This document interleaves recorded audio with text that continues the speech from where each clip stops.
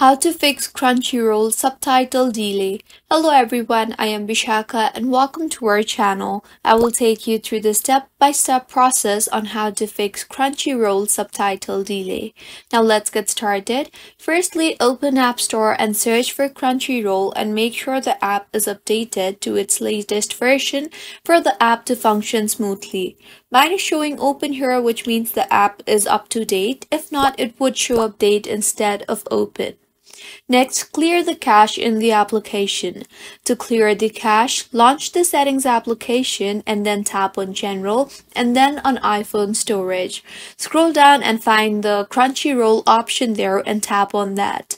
You will see the option for Offload App. Now go ahead and offload the app and reinstall the app again. Reinstalling the app will make sure that an updated version is installed, which will further fix bugs in the application.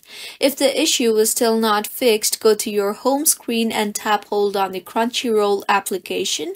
You will see the option for Remove App.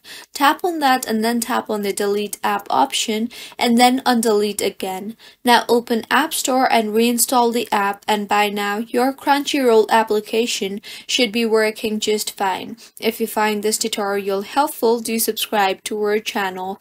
Thank you for staying with us until the end.